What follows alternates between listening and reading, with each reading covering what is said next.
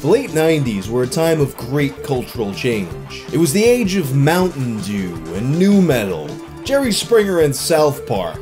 It was a time when society, for the most part, got together and agreed to take all these high-minded, moral values and throw them in the trash. It was time to revel in the filth of human existence. And somehow, of all places, this massive cultural shift that was going on seemed to concentrate and in some ways was inspired by the greatest sport on earth, professional wrestling.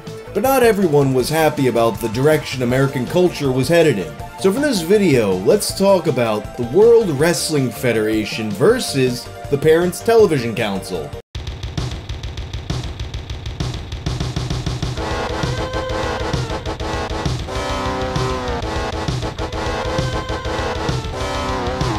This video is brought to you by Lockhards in collaboration with Jinx. I've had a lot of people ask me about products that I use in my hair, and I actually have my own product now. And now my band Jinx, in collaboration with Lockhards, has created the Devil Volumizing Cream. It's good for any length of hair. I like to put it in mine when it's still just a little bit damp after washing it, and you wind up with a little bit extra volume and a nice scent with notes of pink pepper, saffron, bergamot, antique oak wood, and smoke. Just go to the link in the description and use code WANG for 15% off. We gotta save the children from the evils of pro wrestling. I mean, if I think about it, when I was growing up, pretty much all the trouble that I ever got in had to do with wrestling. Walking around like bushwhackers. Locking my teacher out of the classroom so I could elbow drop another kid. My teacher getting scared and making me go to the principal's office because I said my mother's boyfriend is the Hitman. She was a big fan of Bret the Hitman Hart, but the teacher thought I meant an actual mafia hitman. Well, you know, kids do dumb things, and at that point in time, it was more just individual parents getting annoyed by shit their kids are getting into because of wrestling, and not so much an organized movement to completely deplatform wrestling. But that would all change when the Parents Television Council came around. But to properly tell the story of WWF and the Parents Television Council, we must first take a look at the beginnings of the Attitude Era. In particular, the feud between Bret Hart and Stone Cold Steve Austin, where the whole thing really began. So in late 1995, Steve Austin comes into the WWF as the ringmaster. He's a part of Ted DiBiase's stable, the $1 Million Corporation, who really had their best days behind them. And it puts Steve Austin, one of the greatest talkers in the history of wrestling, in the role of having Ted DiBiase as his manager, who is also one of the best talkers in the history of wrestling, but it keeps Steve Austin from fully being Steve Austin. Throughout 1996, Steve Austin finds himself embroiled in a feud with Savio Vega, who was robbed of his rightful victory over Mabel that prior year at King of the Ring 1995, forever cursing the future trajectory of the World Wrestling Federation and pro wrestling as a whole. In May of that year, the feud culminates in a Caribbean strap match between Steve Austin and Savio Vega at a pay-per-view In Your House Beware of Dog 2. This match has the stipulation that if Steve Austin loses, Ted DiBiase must leave the WWF forever. So, Steve Austin loses on purpose. Not only does this move free up Austin to speak for himself and fully be Steve Austin, it also sets him up to be a new kind of heel.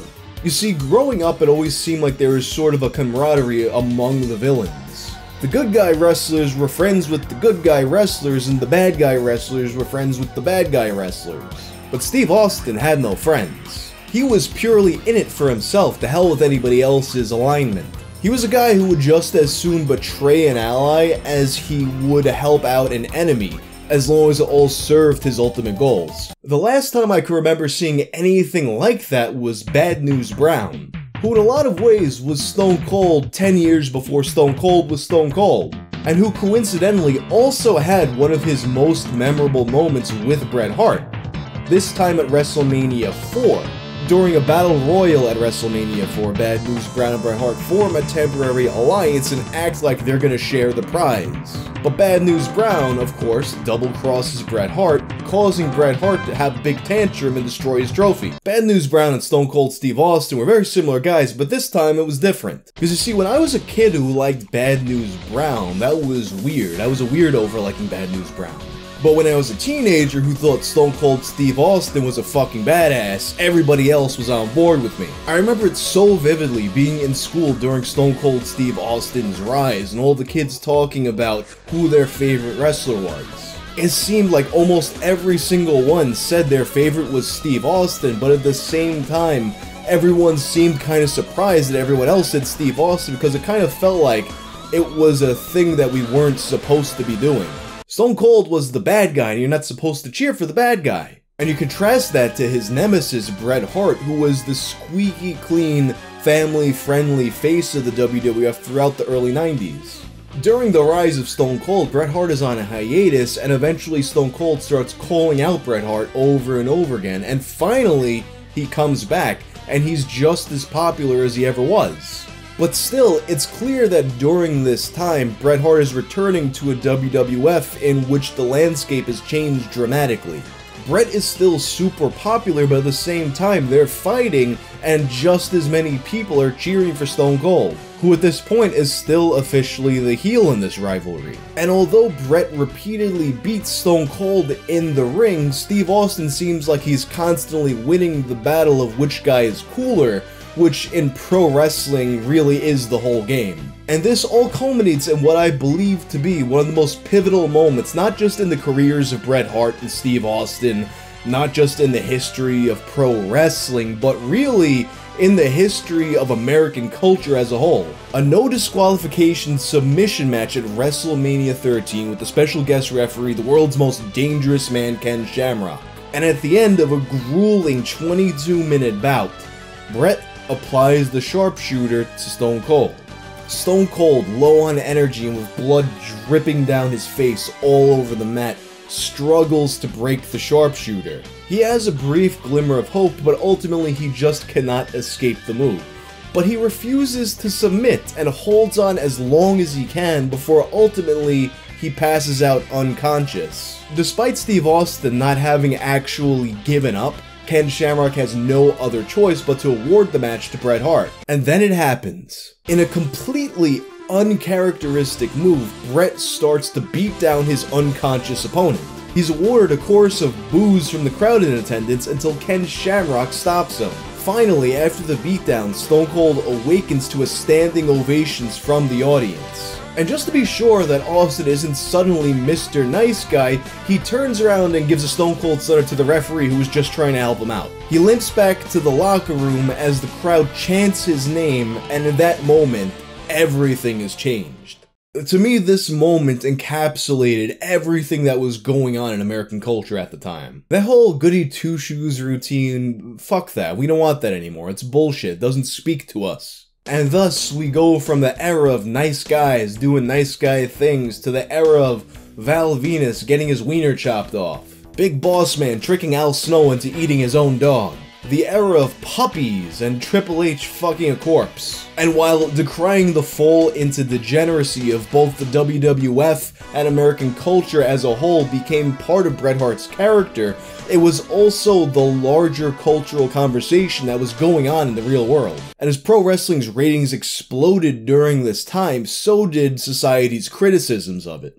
Take for example Phil Mushnick of the New York Post. Throughout the 90s, even prior to the Attitude Era, Phil Mushnick published several articles critical of the WWF. Often, these articles focused on the WWF's questionable labor practices, which is absolutely something worth looking into. But as the Attitude Era went on, Phil got more and more into simply pearl-clutching over content, criticizing the fans themselves, in fact, coining the term Degeneration X when referring to the kinds of people who might watch wrestling. And what would really bring this conflict to a fever pitch would be when Jim Cornette famously went on Monday Night Raw to directly address Phil Mushnick.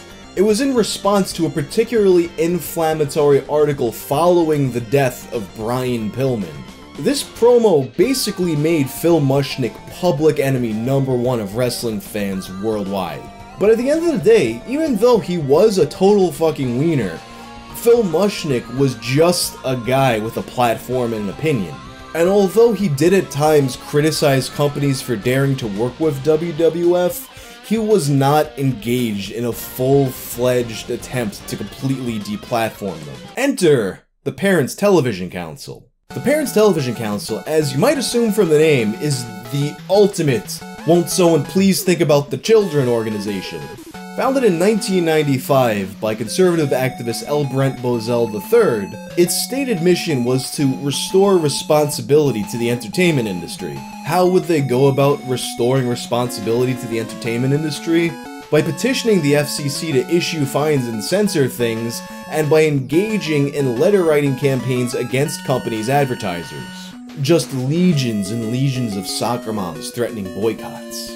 They justified their existence by pointing to an increase in sex, violence, and bad words on TV, and they actually would sit and count the amount of bad words on certain shows, and they were probably correct in saying that these things were increasing, but okay? Like, who cares? Not everything needs to be for your kids. And through all this, they maintained that they were perfectly fine with adults being able to watch mature programming. It was just that they wanted to make sure that children's programming was safe.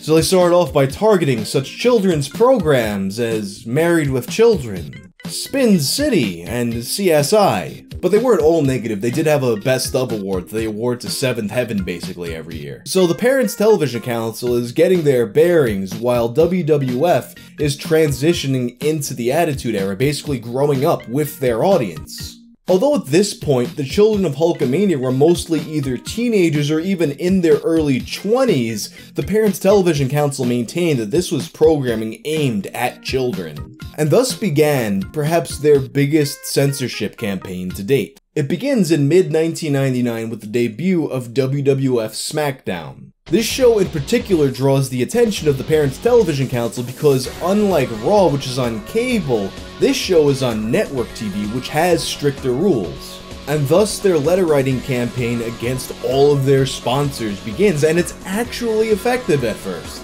Coca-Cola drops, Domino's Pizza drops, AT&T drops, and finally, WWF says, okay guys, I guess we're gonna tone down SmackDown a little bit. Having to bend the knee to these kinds of people probably killed Vince McMahon on the inside just a little bit. See, Vince McMahon is not an ordinary CEO. Vince McMahon is the type of guy who at 70 years old decided that he was gonna write himself out of the story to get hip surgery in real life by taking an F5 from Brock Lesnar. He's the type of guy who got himself into a lifting contest with World's Strongest Man Mark Henry and truly believed that he would win. He's the type of guy who gets mad at himself for sneezing because he thinks getting a cold is a sign of weakness. Imagine a guy like that being made to kiss the ring of some nerd who looks like Dr. Zaius. You know Vince McMahon was not just gonna bow down so easily. At first, Vince McMahon just responds to the PTC with a letter.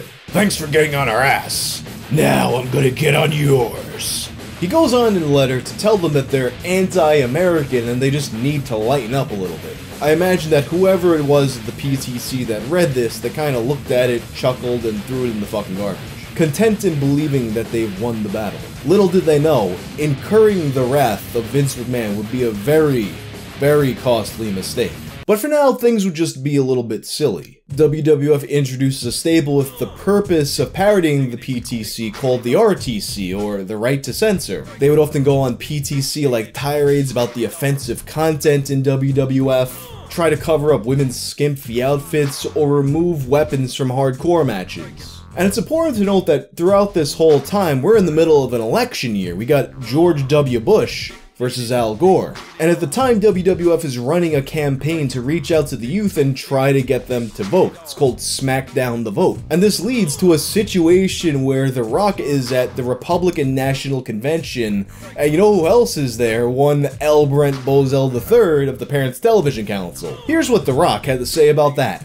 We don't portray murder, we don't portray rape or robbery or anything like that, and we're certainly tame compared to what you can see on other network television shows and other cable television shows. As far as for Mr. Bozell's comments, you know, regarding that someone in the Republican Party must be on drugs for inviting The Rock. Well, if freedom of expression is a drug, then I certainly suggest Mr. Bozell should try a little bit of it. And wouldn't you know it, The Rock's appearance at the Republican National Convention would also draw the ire of Phil Mushnick. While the Republican Party ostensibly stands for good old-fashioned family values, its special guests during its presidential convention were none other than the leading action figures of the World Wrestling Federation, an organization practiced at wearing its sweet, civic-minded mask when needed, but that's long been in the business of popularizing degenerate acts. That the Republican Party was able to escape widespread and lasting ridicule for embracing the WWF during a presidential convention is evidence of a news media that is either sorrowfully blind to the WWF's content, or, in the case of television news, co-opted by their network's investments in pro wrestling. 2 Mondays ago, as the Republican National Convention began in Philly, Vince McMahon's WWF staged a nationally televised show in Atlanta. It featured its usual pornographic, hateful, and violent performances that have made it so attractive to children, young adults, and now, 3 months before a presidential election, to the Republican Party. At one point, a group of barely clothed, large-breasted WWF women paraded outside the George Dome in a mock demonstration. They encouraged onlookers to chant, "Save the hose." Hose is street for whores. Little boys now reflexively refer to little girls as bitches and hoes, in large part thanks to McMahon and his national TV enablers, which now, incredibly, include NBC and CBS. Thank you for the explanation of street lingo, Mr. Mushnick. It's also worth noting that Al Gore's running mate during this election was one Joe Lieberman, who you might remember from the early 90s war against Mortal Kombat and violent video games, and who, surprise surprise, was a member of the Parents Television Council. So despite the SmackDown the Vote initiative being a non-partisan effort, the WWF couldn't help but take a few jabs at Joe Lieberman. In particular, Jerry Lawler saying during a match on commentary that Lieberman would be at home, right up there censoring things with the right to censor. This was a moment that some inside the Democratic Party thought might have actually helped George W. Bush secure the election. And although that might sound silly on its face, considering how close that election was, how influential wrestling was at the time, and how attacked wrestling fans felt by the forces of censorship around them, it's very possible there is something to that. But I always knew that Joseph Lieberman was up to no good ever since that day I saw his face in GamePro magazine. Either way, we were in the thick of one of history's most contentious presidential elections, and it was around that moment that the Parents Television Council would make their fatal error. Allow me to take you back to the case of Lionel Tate and Tiffany Unick. You might not remember their names, but you probably remember the headlines. A 13-year-old boy accidentally kills a little girl that he was babysitting by imitating wrestling moves that he saw on TV. This was big news at the time, and it fit perfectly into the Parents Television Council's narrative. And you better believe that they were quick to capitalize on this, putting this in their letters to advertisers. One such correspondence was published on their website when they were trying to get MCI WorldCom to pull from WWE. Bear in mind, our outrage over WWF SmackDown is fueled by the fact that 3 million children weekly are treated to heavy doses of violence, racial stereotyping, foul language, graphic sexual innuendo, and sexist comments. Moreover, a portion of SmackDown airs during the traditional family hour, a time when impressionable children are most likely to be watching television. Are these MCI's values? And if you're confused by the term family viewing hour, allow me to explain. Family viewing hour is a period of time, the first hour of prime time, in which only family-oriented content is allowed to be broadcast. This only ever actually existed in any kind of official capacity from 1975 to 1977. It ended in 1977 because it was deemed unconstitutional, and despite the Parents Television Council campaigning to bring back family viewing hour, it has never existed since. In essence, appealing to a company to recognize family viewing hour is like trying to get a company to close for Festivus. It's not a real thing. The correspondence goes on. Wrestling shows are having a deadly impact on our children. 4 children have been killed by peers who were emulating wrestling moves they learned by watching programs such as WWF SmackDown. 4 children aged 14 months to 6 years old had their lives cut tragically short because of the effect wrestling had on their peers. Police reports, attorneys for the defendants, autopsy reports, and victims' families point the finger of blame at the wrestling industry that purposely targets children as an audience.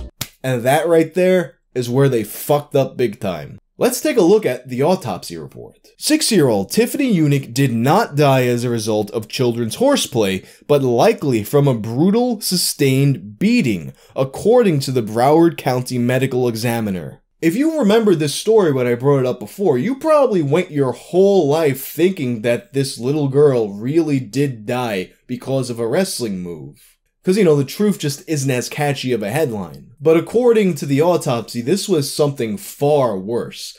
A deliberate, brutal beating by a troubled kid. This was absolutely in no way something that could have happened by accident because of a wrestling move. Yet, either due to ignorance or callous disregard for the truth, the PTC persisted. L. Brent Bozell went on to publish an article entitled "Brent Bozell to WWF, You're on Your Back and the Count is 2." I guess the WWFE has learned the hard way just how painful it is to be smacked down by responsible corporate advertisers. As the chairman of the PTC, I claim full responsibility for an educational campaign that tells the truth about SmackDown's raw, sexual content and violent programming that is marketed directly to the children of our nation. Vince and Linda McMahon can malign the PTC and me personally all they want. They can make all the legal threats against our organization they wish, and their supporters can continue their death threats against us. But the PTC will continue its campaign to convince corporate America that it has a national responsibility to turn away from such violent and sexually explicit programming aimed at children. He went on to list 37 advertisers who, as a result of their efforts, removed their advertisements from WWF programming. Some of these advertisers included Slim Jim, Chef Boyardee, the United States Army, Navy, Air Force, and Coast Guard, all of which WWF had worked with closely. Well, at this point, we were well behind simple mockery and angry letters sent by Vince McMahon. On November 9th, 2 days after the election came and went and the entire country was entrenched in a debate about recounts and what the hell a hanging Chad is, WWF filed a lawsuit against L. Brent Bozell III and the Parents Television Council, which in the document is referred to as an extremist organization. The suit charges them with tortious interference, product disparagement, copyright infringement, libel, among other things. It claims that the list of advertisers that supposedly withdrew from WWF SmackDown was falsified. Not only that, the list of advertisers was published without any of these companies being made aware. It also alleges that both advertisers and retailers were lied to and threatened that they would be labeled by the Parents Television Council as not family friendly. It also stated that the Parents Television Council was actually registered as a fictional entity owned by the Media Research Center, and they were running a donation matching scam that was defrauding their donors. And to hammer home the nature of the Parent Television Council's grift, they pointed to the Parent Television Council's marketplace, an affiliate marketing thing that they had set up where they would receive a % of purchases. Some of these stores included Toys R Us, which sold WWF toys, and a greeting card company that sold sexual greeting cards. Like, any kind of sexual thing you could think of, it was on a greeting card. You could buy gay, straight, masturbation, orgasm greeting cards, and each purchase would put some money in the coffers of the Parents Television Council. And perhaps the most important part of this lawsuit, it pointed out that in the Tiffany Unick case, the idea that her death was caused by a wrestling move was completely rejected by the court itself. The Parents Television Council responded by filing a motion to dismiss the lawsuit, citing the First Amendment, to which the judge responded, "The First Amendment does not protect statements that are false and defamatory even if they are made in the context of a public debate about issues of general concern." A court date was set, but ultimately this case would reach a settlement in July of 2002. The agreement reached was that the Parents Television Council would pay the WWF $3.5 million. In addition, and probably what was even more satisfying to Vince McMahon, Brent Bozell agreed to meet personally with the advertisers who were lied to, and he would write a personal letter of apology to the WWF. I can only imagine that Vince sat there and just came over and over again reading this letter.